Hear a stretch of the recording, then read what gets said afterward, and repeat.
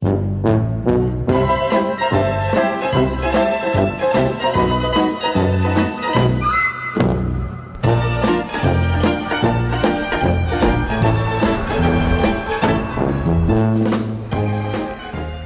I've spent 85% of my life waiting for Sharon Brous.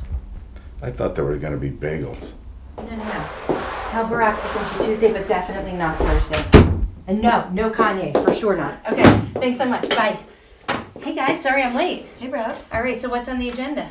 So I've been telling Jeff that it's a party with a purpose. Fun, laughter, comedy, so much serious. Enough already with the serious. God knows we need a laugh. Fair enough. I'm not funny. God knows Marty's not funny. You know, Marty's all about the seriousness. She's for social justice. It's minion-centric. It's all day long, that's all I hear. So I'm with Marty. It's a party with a purpose. That's what Marty would want. Purpose.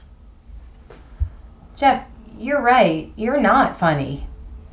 And the world's not funny right now. I mean, things are falling apart. Look what's happening in this country. And I think this is a purpose-driven community, and we have to reflect that in everything we do. And also, you're not wrong, Melissa. I mean, look, this is about holding joy and grief at the same time. I think this is an Elu ve'elu divrei Elohim chayim moment. These are the words of the living God. How does that sit with you, Jeff Ayeroff? I think you're both right. It's a party with a purpose. Do you have any bagels? Bagels? All right, I think we have some leftover tofu in the break room. Let's go. God, I hate tofu. Come on, can't we just do a sweet video about how awesome Marty is?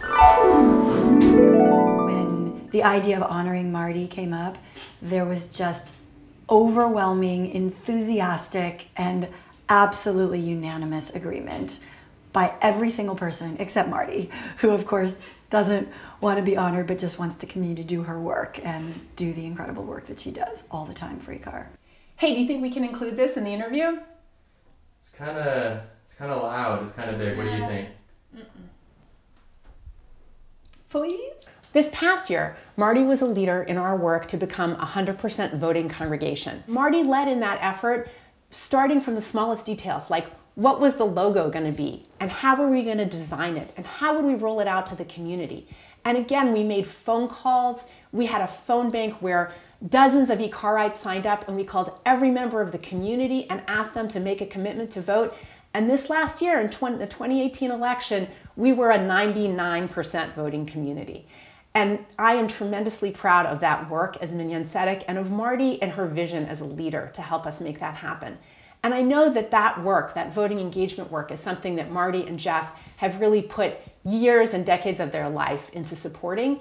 And to see it come to fruition in our community is a real testament to Marty's leadership in that work. Is this a toilet cleaner?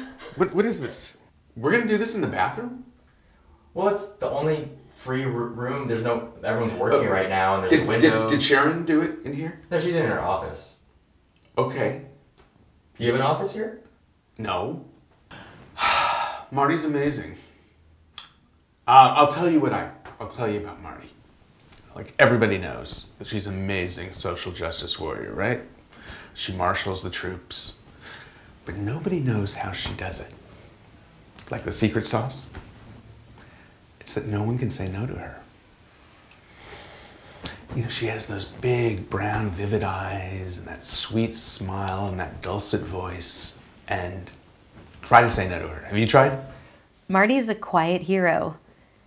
She never wants to take credit. She doesn't want to be honored tonight or any Shabbos morning with an aliyah.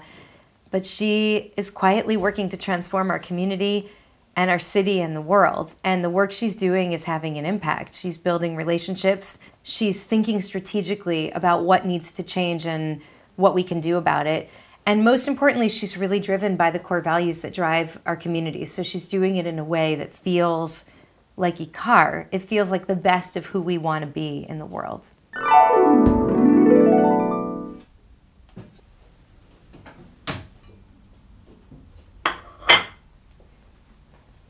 Bagels.